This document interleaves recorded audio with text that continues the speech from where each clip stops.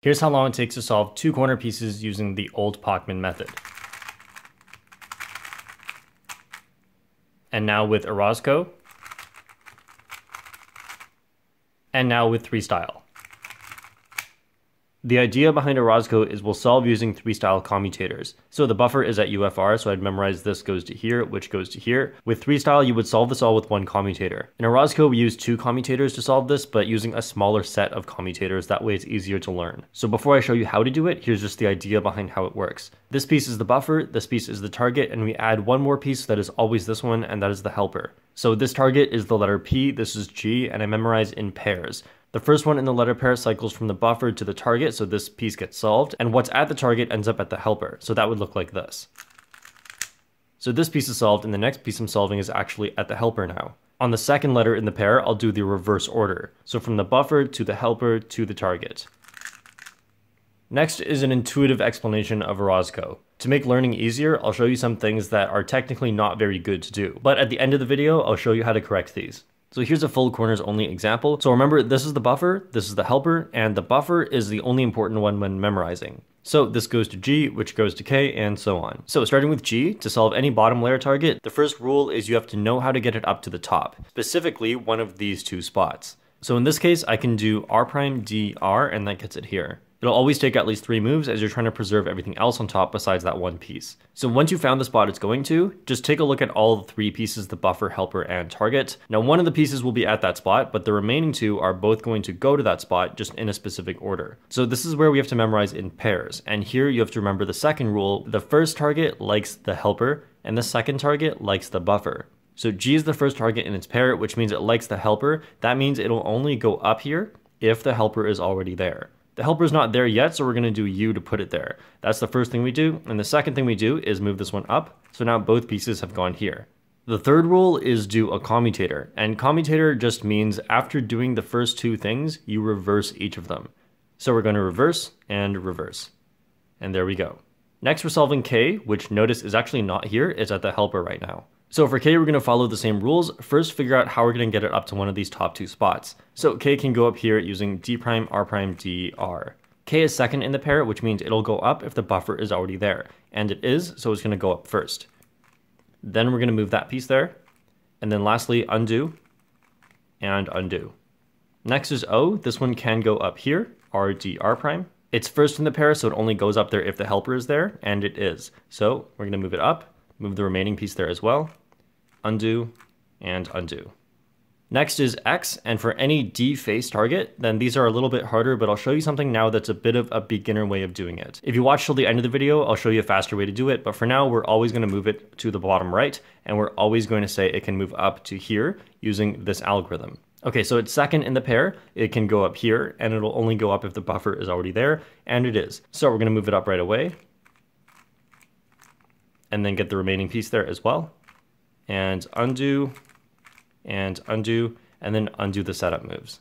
So here at B is where I chose to do a new cycle, and you'll notice B is actually the helper. If you get the helper, then you just do nothing. So we're going to move on to the next letter. The next letter is F, so for any of these 2 or these 2 targets, you're going to start with an R2 setup move. So now just remember that the buffer was at the front, but now the buffer's at the back and the helper's at the front. So now we do the same thing as before, but upside down. So F can easily go here with R, U prime, R prime. But before doing that, since it's second in the pair, the buffer must already be here. The buffer's currently here, so we're going to move the buffer here and then insert this one, and then undo, and then undo the R2 setup move. So besides being upside down, this is also a little bit harder because you have to cancel moves, but you'll definitely get used to it. Next is A, and for any of these 2 targets, what you can just do is an A perm. So here's how we think about it. This is first in the letter pair, so it wants to go to the helper, and then the helper obviously then has to go here, and we have a cycle like this. So if you know how to do an A perm like that, that just looks like this.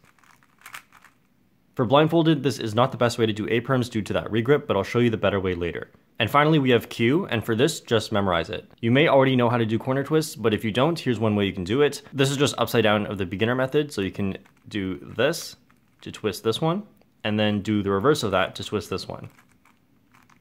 So for Blindfolded, how you know which one to do is for Q, you picture this because this is white where Q is, and for N, you picture that white is here. But we just got Q looking like this. That is because if it's second in the letter pair, you memorize the opposite case. If that didn't make sense, here's how to do it. Now, what to do for parity. So you should memorize and solve in this order. And if you get an odd number of corner targets, of course, that's when you have parity. If you use M2 for edges, the simplest answer I can give you is do this algorithm after edges. Then at the end of the solve, you can solve all of those at once using a J-perm. But the better way to do it is to memorize edges in a way that leaves UF and UR swapped. Then when you're done with corners, you'll also have the buffer and target swapped, and this leaves you with a better J-perm.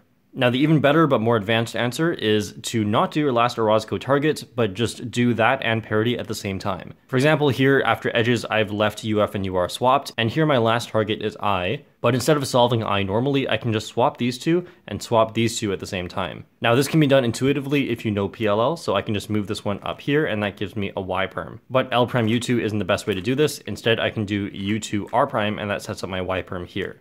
And then do the Y perm, and then undo setup.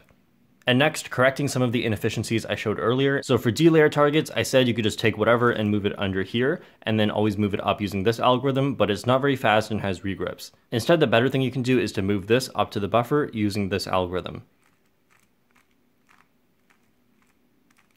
As you can see, it looks like it went here, but trust me, it did go up to the buffer because it's just offset by U. Then you can just do what you normally do afterwards. So if you're blindfolded, you can't tell, you can just do a U afterwards. As you're thinking, that brings the helper here as well, and then you would undo and undo. Then for the target back here, you do the same thing but mirrored to the back. So to bring this to the helper, it would look like this. What you might be tempted to do is, for example, only learn how to solve this target, and then for this target, you just set up.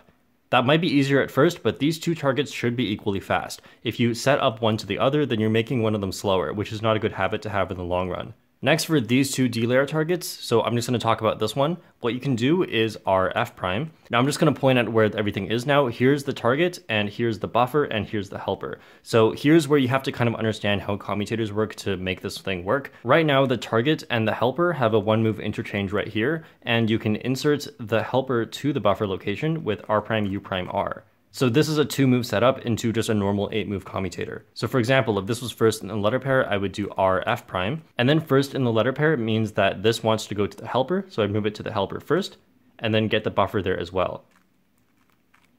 And then undo, undo, and then undo the setup moves.